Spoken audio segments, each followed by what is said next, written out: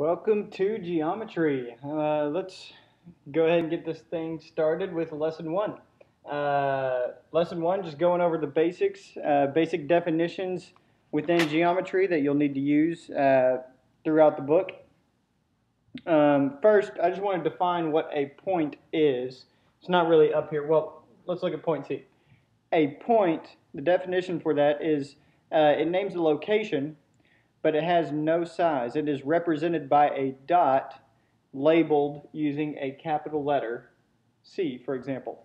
So this point is simply labeled C. A line is a straight path that has no thickness and extends forever. There's an infinite number of points that lie on a line, but you need at least 2 points to have a line, to be able to create a line. So in this line right here, we have 3 points that we've labeled on it. Now there's infinite points on it, but there's 3 points that we have labeled on this line, A, D, and B. When you have points on the same line, they are referred to as collinear points. So an example of collinear points here would be A, D, and B. Non-collinear points is, okay, say this is the line we're referring to. Well, you see that point C is not on that line. So that would be referred to as a non-collinear point. So C would be a non-collinear. Now, many of you are probably thinking, well, there could be a line from here to here. Yes, there could. That could be line AC, making D non-collinear to line AC. So yes, that could be true, but hopefully you understand the definition here of collinear points versus non-collinear points. So let's look at example 1, just to show it a little bit further. Example 1 just says, what are 2 different names for a line? Well, how you label a line is you can use 2 of the capital letters, such as CD, and then on top of it you have to draw a line. Now notice I drew arrows on each side of this line above CD. If you drew it like this and didn't have arrows, that would be a line segment, and that is different than a line. We'll get into that later. Or if you only had an arrow on one side, that is actually called a ray. But point being for now, you need arrows on both sides. So you could label it CD. Also, or any other, you could label it DF, you could label it FC, CF, whatever you wanted to do. There is one other way to label it, and that is with this lowercase letter here. We have a lowercase letter y there, so you could refer to it as line Y,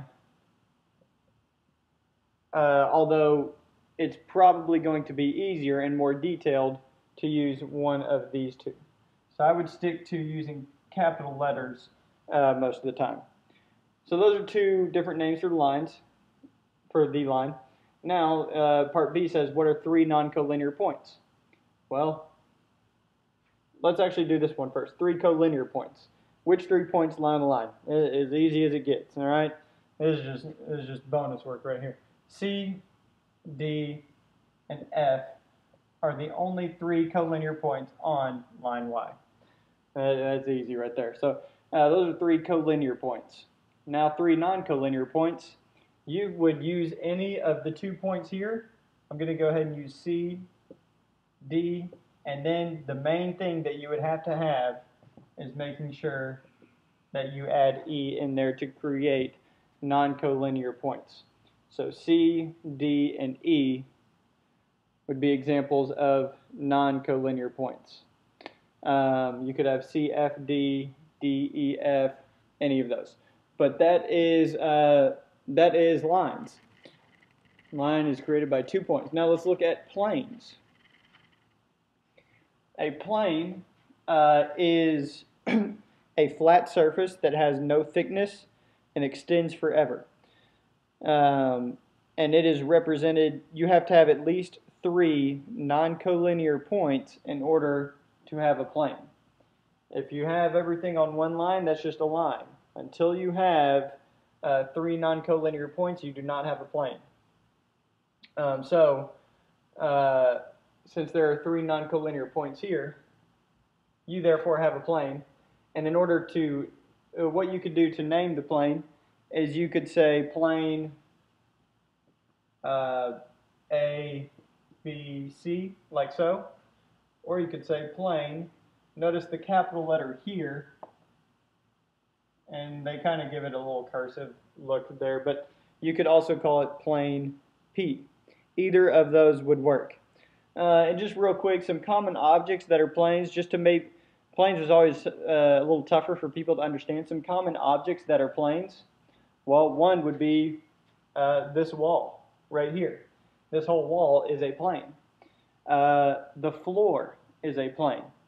Now notice the wall and the floor, those are separate planes. One is going down, one's going horizontal. So you can have planes going in different directions, and they can extend forever. You can also have coplanar and non-coplanar lines. So let's look at example 3.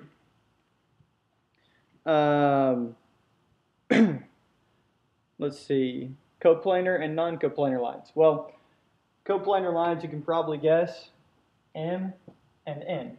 Those are both lying within plane W. I'm going to call it plane W. Non-coplanar lines, notice how line L has these little dot or dashes. That means that it's not strictly on the plane.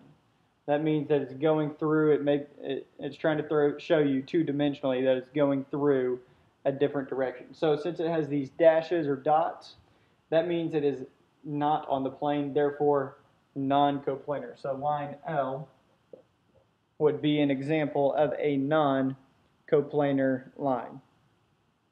And that's all you have for planes. Now I just want to talk about intersections briefly. Intersection between two lines is always a point. Okay? Intersection between two lines equals a point. You're just going to have to know this throughout geometry. So therefore, you have line AB, line CD, their intersection, obviously point E. Intersection between two planes. All right, let's call this plane M and plane N. Intersection between two planes is a line. So that's different. Intersection between two planes is a line. Think about the wall, this wall right here, and the floor. Their intersection is the line that is between them. So therefore, the intersection between line N and line M, plane N and plane M would be line Q. And so that is intersections between a plane, and that concludes lesson 1. Just some basic definitions to get geometry started.